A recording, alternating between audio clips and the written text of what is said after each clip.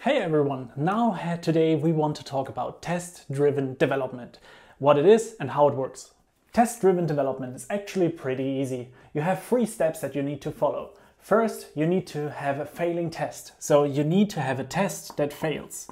After you have a failing test, you will have to make this test pass somehow. So the test needs to be passed. If you have a pass test, you have to refactor your code. So now you refactor. And these are the 3 steps. After the refactoring, you destroy again your test. After you have destroyed your test, you make it run. And after that, you refactor your code that it looks nice. These are the 3 steps that you have to do in a cyclic way. And after that, all you have done is test-driven development. Fantastic. Thanks for watching. If you like this channel and want to know more about Flutter and Dart development, hit the like button and subscribe to our channel. See you the next time.